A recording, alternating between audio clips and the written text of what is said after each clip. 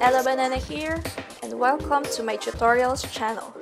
So yeah, I finally decided to upload tutorials on a regular basis. I actually promised myself to do this once I reach 100,000 subscribers on my main channel. And yes, I'm almost there. So I hope you guys will also support me in this new journey of mine.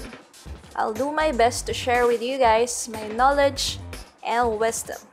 So here's a tutorial on how to install Adobe Photoshop Touch into your Android phone. If you're like me who can't download the app from Play Store, then this tutorial is perfect for you. So let's do this. In the description below, I added a download link where you can get the app. Just follow the link and click download. I already have it in my phone, so I don't need to download it again. And once you're done downloading it, just go to your download folder. Okay.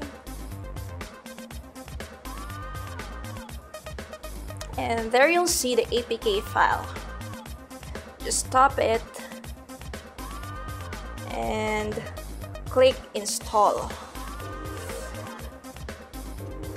The app is already installed in my phone, so I don't need to install it again. Just wait for a moment, and there you go.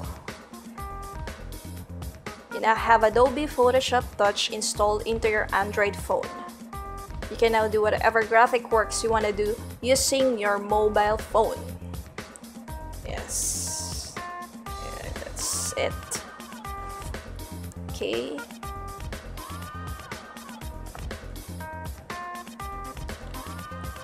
So yeah, that's all for now, guys. See you in my next videos. Bye-bye.